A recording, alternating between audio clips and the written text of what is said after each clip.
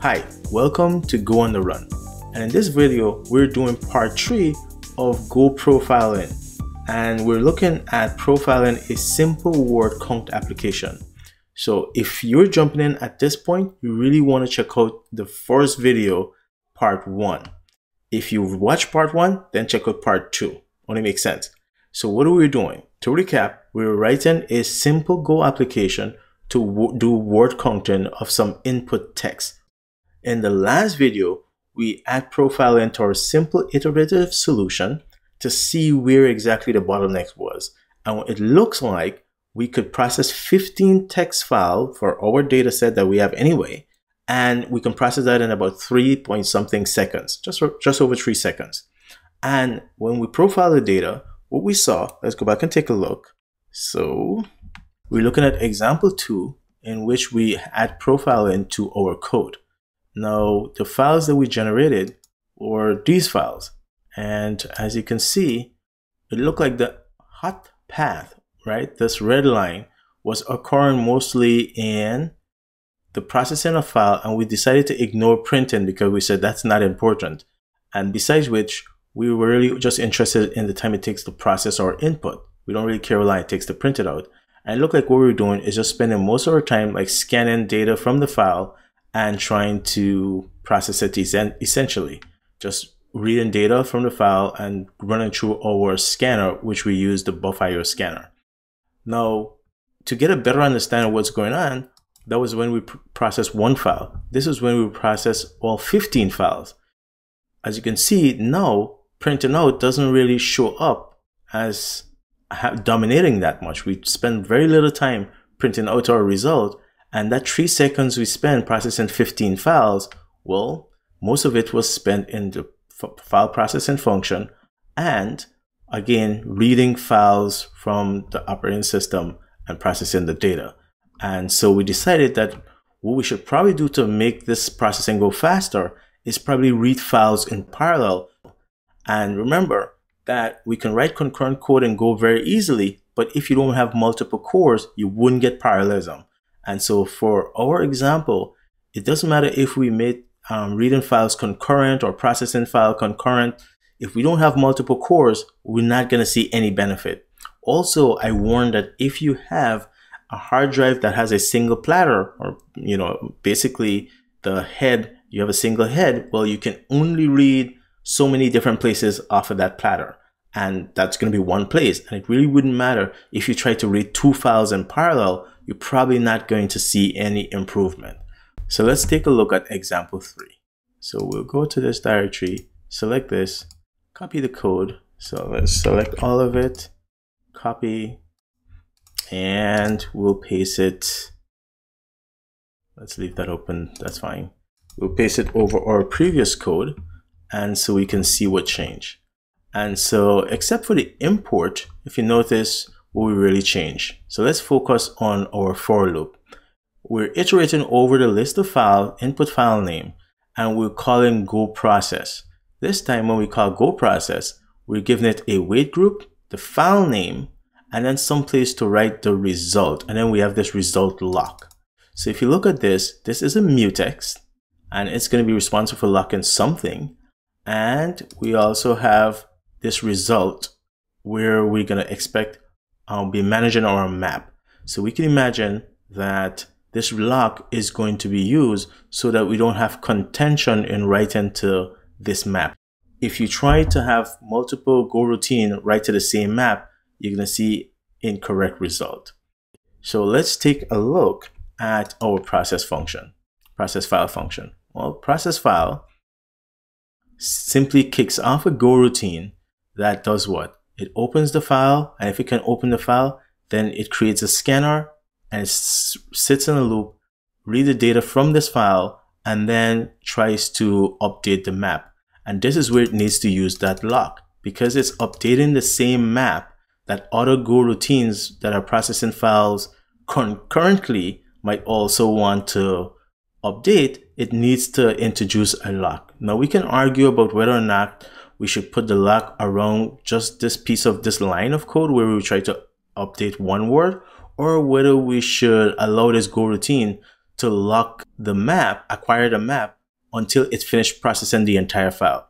That seemed to defeat the purpose of us reading files in parallel, because if we have multiple cores indeed, and we're going to be able to read files in parallel, then if only one file at a time can update the map, then we might as well just read the file one after the other anyway.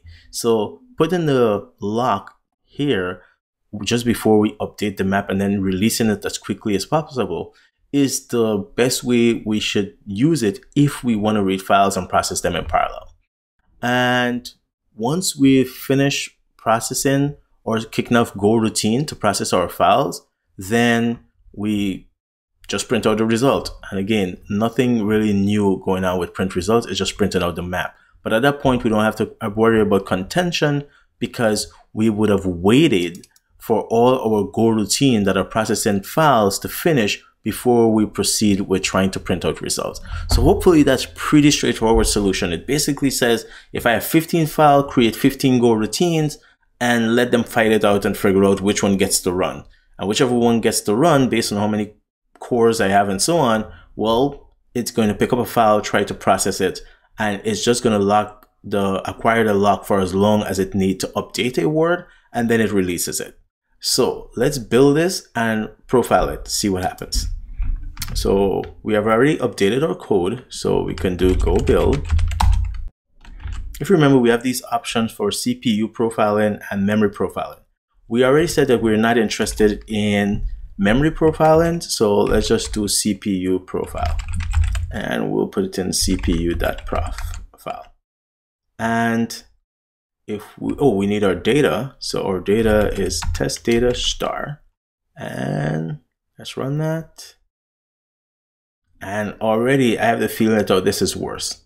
Well, I'm only pretending. I know the result because remember, I did this already for my GOlang for tourist course that I have on Udemy that has recently been released. So anyway, 7 seconds. So this is worse than what we were doing before.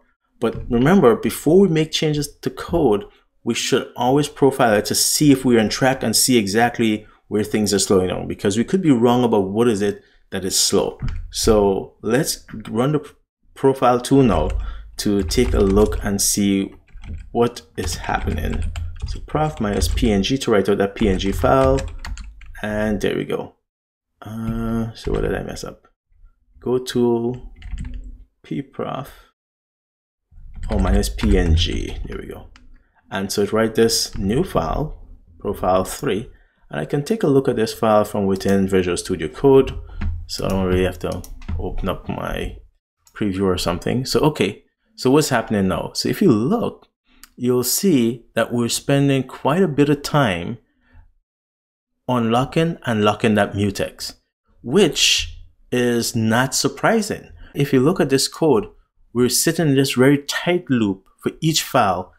And so trying to get a word, turn it into lowercase, and then try to update it in this map. But then it has to acquire the lock for us, update the map, then release it. And so it's just doing this repetitively. And this would still come out as a hot path, even if I was processing one file, which we can try, because I'm just sitting there locking, unlocking, locking, unlocking for each word. And much as if I have, these going sort of in parallel because I have multiple cores. So this is not a surprising result for me. And so, but what it does tell us is that we're sort of on the right path with the reading files in parallel, okay? And as you can see, we spend very little time reading and files because we're doing that in parallel. Most of our time now is spent locking and unlocking. So this is a hint of what we should change in the next program. We want to get rid of this lock and unlock. And so we have to figure out a safe way that allows us to still read and process files in parallel. Because remember, without parallelism, we're not making any progress. We're not going to go faster. So we need to figure out how to read these files in parallel, but not use lock and unlock. So that's going to be in the next example.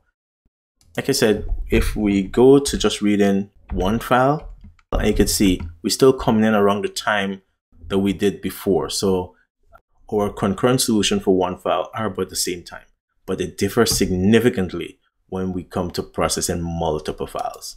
So, okay, so now that we have some information, we made a change and it looks like it's worse, But come back in the next and final video and we'll see how this basic example that we've used here is actually going to be faster than our iterative solution, because we're going to get rid of these two auth paths here, the ones that are using the mutex. Okay, that's it. Good luck. Definitely leave me feedback if you have any on what you would do differently or what you think.